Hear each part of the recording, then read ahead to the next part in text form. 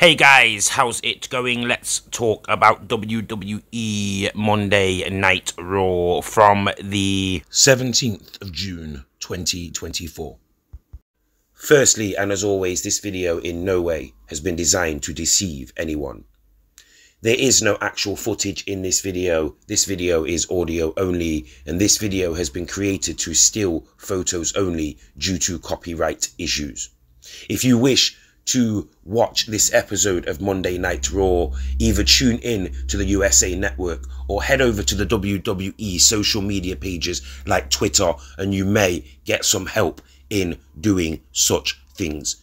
This video has also been created to prevent the freeloading of professional wrestling. If you wish to watch, then you should pay to watch.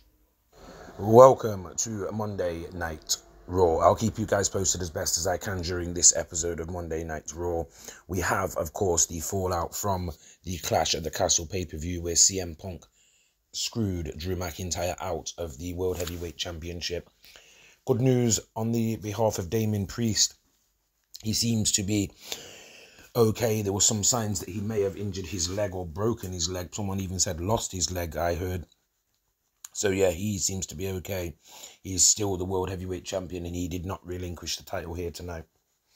He confronted the returning Seth freaking Rollins, who returned tonight, and he made his intentions to be at the Money in the Bank pay-per-view and be in the Money in the Bank ladder match. We can skip that because Damian Priest actually offered and challenged Seth Rollins to a title match for basically to prove that he is the better man out of the two. Obviously, Rollins accepted. And now we've got the qualifying matches for the Money in the Bank, women's and men's, and Chad Gable will face off against the mystery opponent. Stay tuned for more.